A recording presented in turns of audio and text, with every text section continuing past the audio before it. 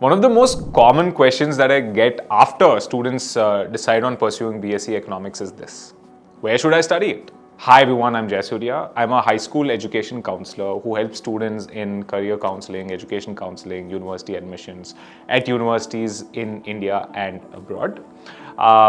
Before we dive into this video, don't forget to like this video and subscribe to our channel. It will help us reach to more students or parents like you who require such kind of information. In the last video, we spoke about what is Bachelor's in Economics and what kind of careers it can lead to. If you missed it, do check it out. It's on the iCard. Now let's get started with where to study BSc Economics in India and abroad. In India, the most prestigious economics majors is offered by central universities, especially the Delhi University. Some of the top DU colleges include Shri College of Commerce, SRCC, Lady Shri College, LSR, Hindu College, Hansraj College, and Miranda House. These colleges offer the most rigorous economics courses with tens and thousands of students competing for a few seats every year. Here's a fun fact. Apart from DU, two IITs offer good BSc Economics courses. It's IIT Bombay and IIT Kanpur.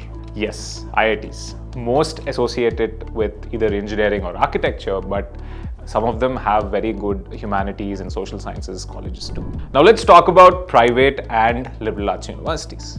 Some fantastic institutions that offer high quality economics courses are Ashoka University, Shiv Nadar University, Kriya, Flame, Christ University and St. Xavier's College. Admissions to institutes like Delhi University happen through the CUET exam.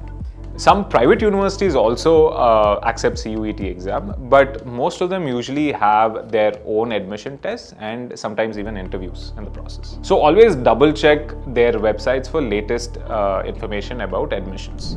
Now, top global universities for economics. If you're looking for options abroad, here are some of the best destinations. In the United Kingdom, we have the London School of Economics and Political Science, which is one of the best in the world for economics. Oxford University and the University of Cambridge. Also UCL, University College London. In the US, top universities are Harvard, MIT, Stanford, University of Chicago, and Princeton University.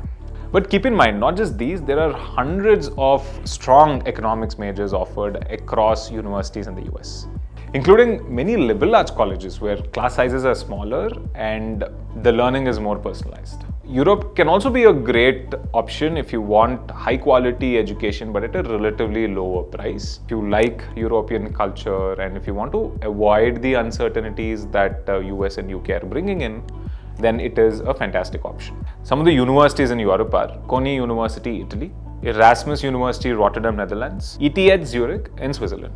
And there are many other universities across the European nation. In Asia, the top picks are National University of Singapore, NUS, Singapore Management University, SMU, and University of Hong Kong, HKU. Now, the question I get very often is, what streams do I pick for my 11th and 12th in order to pursue BSc Economics?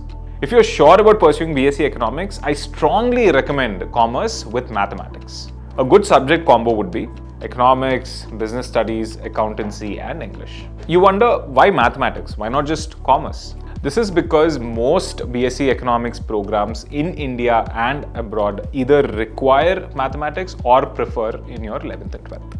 If you're not taking mathematics, you can just apply with pure commerce, but this is usually for a BA or a Bachelor's of Arts in Economics. Now, science students with PCM can also apply for BSc Economics, even though they didn't pick economics in high school. This is especially important for those who are looking to pivot from engineering to, say, economics without losing their analytical skills. The biggest benefit of pursuing economics is the diversity of career options you have. For Indian students especially, it's a great alternative to have two traditional paths like engineering or medicine. Now, having helped students get into postgraduate and MBA programs, here's a pro tip I'll give you. Now, if you're applying for MBA programs later on in your career, which many students do for better job opportunities and salaries, coming from an economics background, you will stand out more compared to a typical engineering applicant, especially in elite and competitive MBA programs. So your chances of getting into those programs increase. So that wraps up our two-part series on why BSc Economics. So I hope this brought in some more clarity into this particular major and the options you have. So if you have further questions, you can drop them in the comments below, or you can book a personal one-on-one session with me through the link in the description below. See you in the next video.